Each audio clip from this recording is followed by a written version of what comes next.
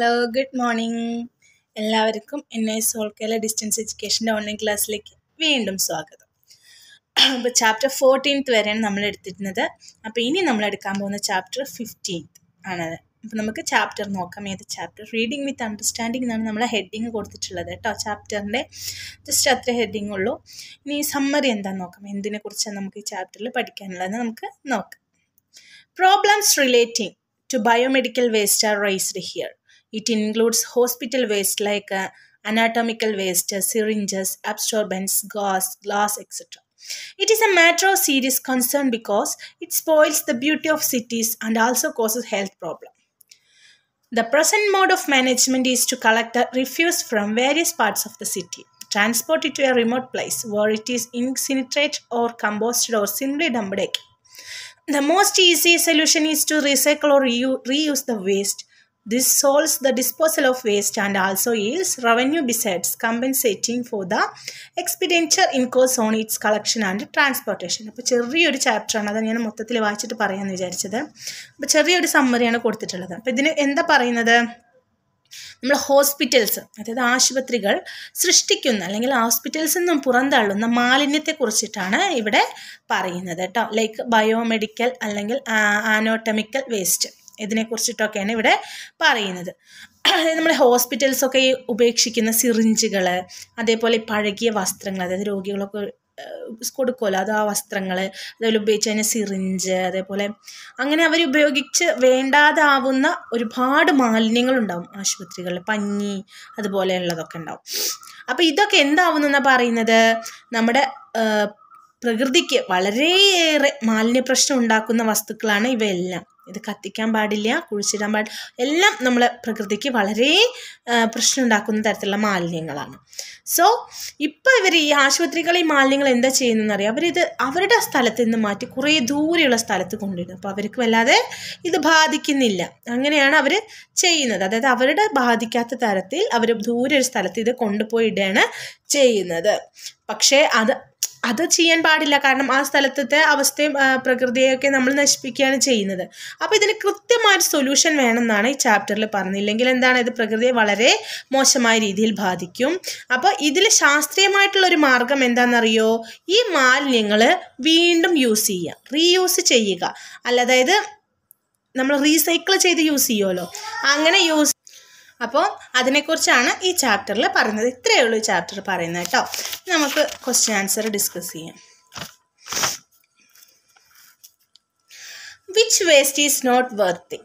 അതായത് ഉപയോഗിക്കാൻ പറ്റാത്ത രീതിയിലുള്ള, അതായത് ഏത് തരത്തിലുള്ള വേസ്റ്റാണ് നോട്ട് വർത്തി, ഉപയോഗശൂന്യം അല്ലെങ്കിൽ യോഗ്യമല്ലാത്ത രീതിയിലുള്ള വേസ്റ്റ് എന്നാണ് ചോദ്യം. ആൻസർ എന്താണ്?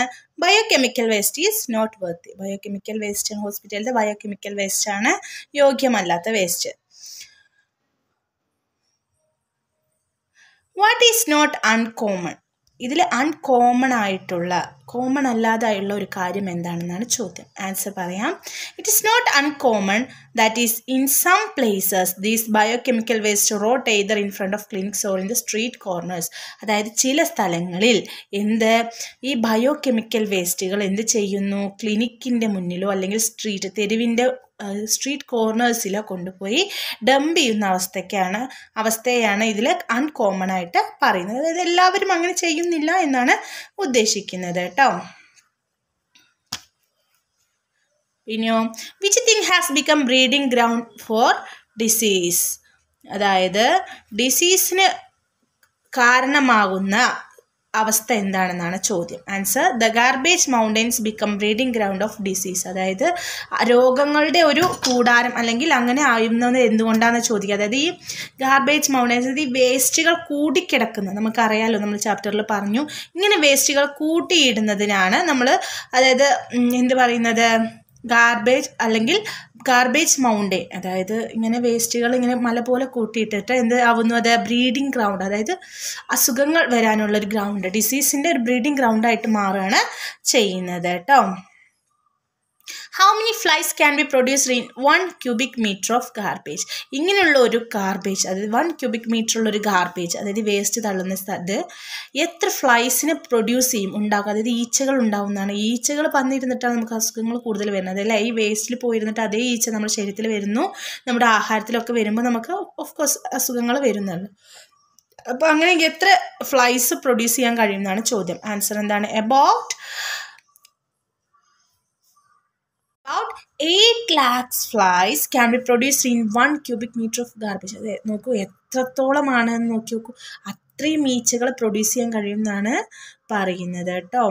അപ്പം ഇതൊക്കെയാണ് ഈ ചാപ്റ്ററിൽ പറയുന്നത്. പിന്നെ വാട്ട് കോസ് പ്ലേഗ്, പ്ലേഗ് എങ്ങനെ ഉണ്ടാവുന്നതാണ് ചോദ്യം. Answer rats and other bio organisms are response four causing plague. അതായത് എലികളും അതേപോലെയുള്ള ബയോ ഓർഗാനിസംസുമാണ് പ്ലേഗ് പടരാനുള്ള കാരണം. അപ്പോൾ എന്താണ് ഈ അസുഖങ്ങളൊക്കെ എവിടുന്ന് വരുന്നു എന്നാണ് പറയുന്നത്? ഈ ഹോസ്പിറ്റലിലെ വേസ്റ്റുകളിൽ നിന്ന് വരുന്നു എന്നാണ് ഇവിടെ പറയുന്നത് കേട്ടോ. അപ്പോൾ ഇതാണ് ഈ സമ്മറി വന്നിട്ട്. അപ്പോൾ ഇതേ ചാപ്റ്ററിൽ സമ്മറി 2 കൂടി വരുന്നുണ്ട്. അത് നമുക്ക് ജസ്റ്റ് ഒന്ന് ഡിസ്കസ് ചെയ്യാം. ചെറിയൊരു സമ്മറിയാണ്. Television is one of the wonders of the modern world. It has merits and demerits. We can say that the TV brings the whole world together, but at the same time, it cuts us off from the reality. With TV, people become lazy and lose their ability to think. അതായത് ആധുനിക ലോകത്തിൽ, അതായത് ഇപ്പോഴത്തെ ലോകത്തിലെ ഒരു അത്ഭുതമാണ് television. ഇപ്പോൾ ടെലിവിഷനൊക്കെ മാറിയില്ലേ, ടെലിവിഷനൊന്നും ഇപ്പോൾ അങ്ങനെ കുട്ടികളല്ലാതെ കാണുന്നില്ല അല്ലേ. അപ്പം എന്നാൽ പോലും ടെലിവിഷൻ എന്ന് പറയുന്ന ഒരു മിറാക്കിൾ അല്ലെങ്കിൽ വണ്ടറാണെന്നാണ് പറയുന്നത്. ഒരേ സമയം ഇതിന് ഗുണങ്ങളും, അതായത് അഡ്വാൻറ്റേജസും ഉണ്ട്, ഡിസഡ്വാൻറ്റേജ്, അതുപോലെ മെറിറ്റ്സും ഡിമെറിറ്റ്സും ഉണ്ട്. എന്തൊക്കെയാണ്?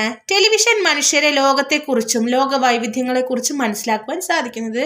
നമ്മളൊരു സ്ഥലത്തിരുന്ന് കഴിഞ്ഞാൽ നമുക്ക് പല സ്ഥലങ്ങളിലെ കാര്യങ്ങളും അറിയാൻ കഴിയും. ടെലിവിഷൻ അതുപോലെ എന്ത് ചെയ്യുന്നു? മനുഷ്യരെ മടിയന്മാരും ചിന്താശേഷി ഇല്ലാത്തവരായിട്ടും മാറ്റുന്നു എന്നാണ് പണ്ട് ഇതിനെ വിഡ്ഢിപ്പെട്ടി എന്ന് പറഞ്ഞിരുന്നു അല്ലേ. അതായത് മനുഷ്യർ ഇതിൻ്റെ മുന്നിൽ തന്നെ ഇരിക്കുമ്പോൾ എന്താവുന്നു? വേറൊന്നിനെ കുറിച്ച് ചിന്തിക്കുന്നില്ല, പുറത്തിറങ്ങുന്നില്ല, അങ്ങനെയൊക്കെ ചെയ്താവുന്നു. പക്ഷെ എത്രയോ കാര്യങ്ങൾ, നമ്മൾ കാണാത്ത പല തരത്തിലുള്ള കാര്യങ്ങൾ, നേരിട്ട് നമുക്ക് കാണാൻ സാധിക്കാത്ത പല കാര്യങ്ങളും നമ്മൾ ടി വിയിലൂടെ അറിയുകയും ചെയ്യുന്നുണ്ട് അല്ലേ. അപ്പം ഇതാണ്, അത്രയേ ഉള്ളൂ ആ ചെറിയൊരു സമ്മറി. അത് ജസ്റ്റ് ടെലിവിഷൻ്റെ ഡിമെറിറ്റ്സും മെറിറ്റ്സും എന്താണ്, ടെലിവിഷൻ എങ്ങനെ ബാധിക്കുന്നു എന്നുള്ളത് മാത്രമേ ഉള്ളൂ പറയുന്നത്. ഇനി അതിൽ ഒരു 2 ക്വസ്റ്റ്യൻ നമുക്ക് ഡിസ്കസ് ചെയ്യാം.